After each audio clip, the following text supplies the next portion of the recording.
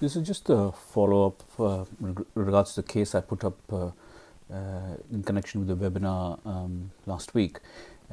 You saw I had put up a 68-year-old gentleman who had a painful stiff knee and failed conservative management.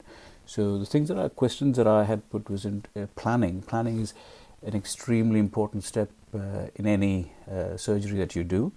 And if you look at that particular case, you may think it's a straightforward varus.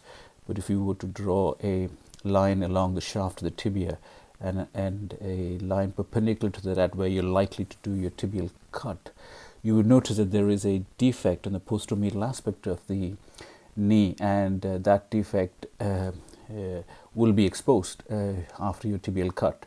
So unless you plan for it as to what you'd like to do to address that, it's going to be a problem. So in terms of planning, you've got to think, how are you going to address that defect? So there are options. You could do bone graft, you could do an augment, you could do screws and cement. So whatever you think is going to be okay for that patient. So that's the thing. So once you decide on what you're going to do, you need to think about the equipment you need to order. So unless you order those special equipment that you need, like for example, if you're putting a augment, you would need a stem.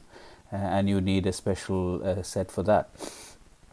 So planning is a key element or a step in relation to that. And once you've identified from your planning and you've got your equipment, then exposure. So do you think you need anything different?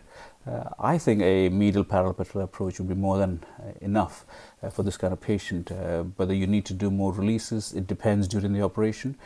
Because you had a fixed flexion and a quite severe varus, you may need to do a lot of releases medially.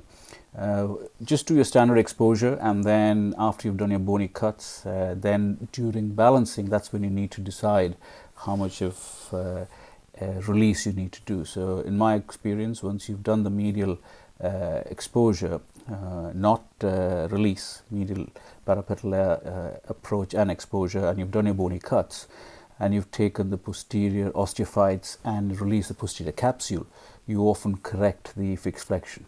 So very rarely do you need to do more bony cuts. And remember, the more bony cuts you do, you're elevating the joint line, especially distal femur. And if you cut the proximal tibia more, then you get a mismatch between the femur and the tibia. So just be very wary of how much bone you take off. I take off minimum bone and then I address the soft tissue. That is my principle. So that's the thing that I would advise you to think. So in terms of this case, what I did was I almost a tibia first person. So I did the tibia first, so that gives me a lot of space to then work on the femur. And I did the femoral cut, and then I decided on how much of the proximal tibia do I need to cut more in terms of the medial side alone. Whether I could deal with a bone graft or an augment. So I had the augment already. So I elected to take extra 5 millimeters off on the medial side, and there was very little then defect visible. So then I went with that, and then I used a short stem for that.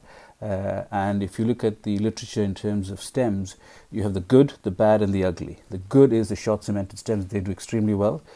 Compared to the bad, which is the long cemented stems, and the worst of the uncemented stems. That's what literature has taught us. So after having done the tibia and the augment cut, then I have completed the femoral component cuts. And in this case, I'm mostly a PS surgeon, and in this case, with so much of varus, it's quite difficult to have a PCL present.